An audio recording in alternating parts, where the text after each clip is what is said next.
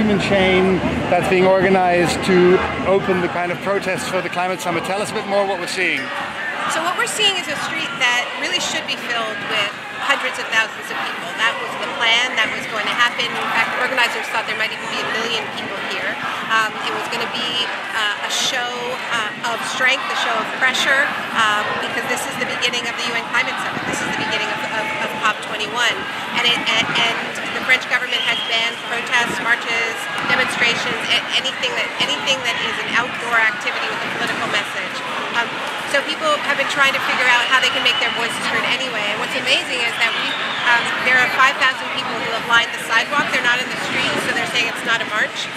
But obviously it is a political demonstration. So this is, it's really a show of courage, frankly. It's a show of courage in the face of an incredible display of state repression that we've seen over the past few days, where there have been climate activists who have been preemptively arrested because they were seen as potential troublemakers. We've seen activist houses raided with a real show of police force.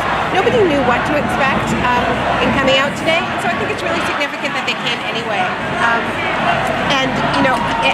Part of what we're hearing is people saying, yes, security matters, but all security matters. Human security matters. And lives are being lost because of climate inaction, and those lives matter. Those lives matter just as much. So it's really, in part, it's encircling, it's enlarging this circle of mourning, but also saying our message is too important to stay home and be obedient in this moment that requires courage. We know that governments are coming to the table with completely inadequate emissions that lead us down the road to catastrophic warming.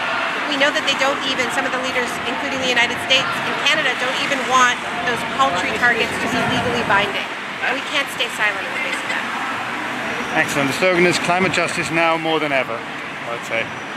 All right. Exactly. Okay.